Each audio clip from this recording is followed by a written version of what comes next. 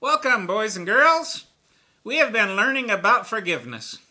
Let's review the 5 phases of forgiving again, shall we? Every time you say up, I want you to point up. Ready?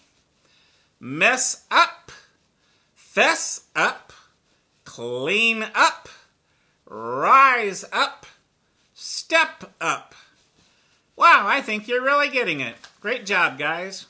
I can do it too, and I'm faster than they are. Mess up, fess up, clean up, rise up, step up. Wow. Yeah, that was really fast, Red. Today we're learning about rising up. When we practice forgiveness, it's like walking over a mountain.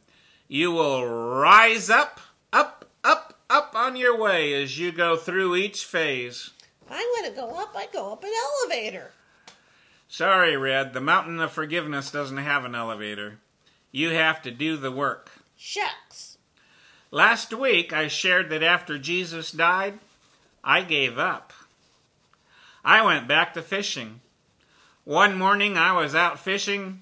Jesus told me to cast my nets in after a whole night of coming up with nothing. It felt very familiar because the exact same thing happened to me when I first met Jesus.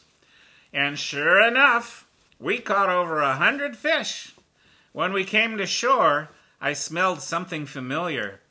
It was a smoky campfire smell. I love smelling bacon sizzling in the morning. When I smell that, I know my mama's cooking.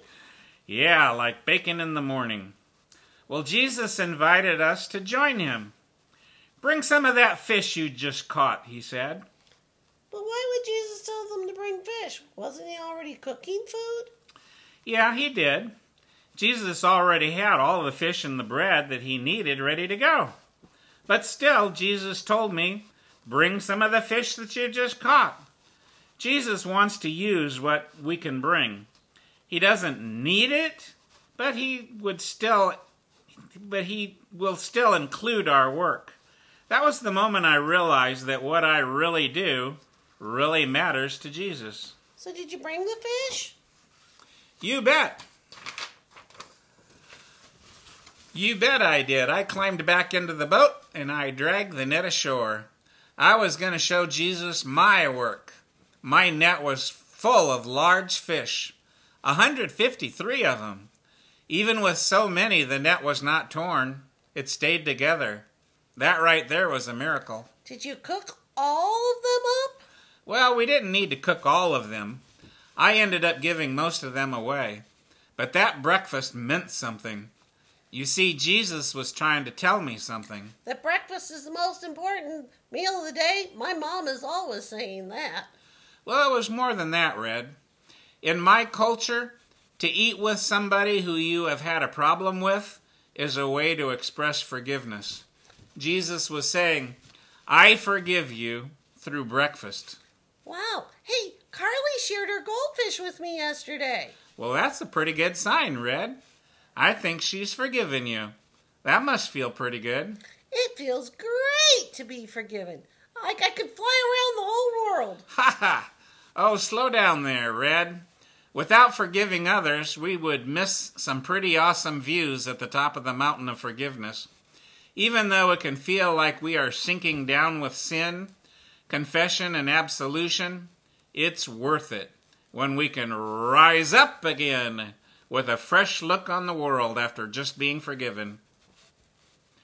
Romans 8:5 says this, the Spirit you received does not make you slaves, so that you will live in fear again. Rather, the Spirit you received brought about your adoption to sonship. I'm so glad I'm part of the wonderful group. Me too. Boys and girls, let's thank God for forgiveness in our life. Would you pray with me? Dear Jesus, thank you for restoring relationships that get messed up.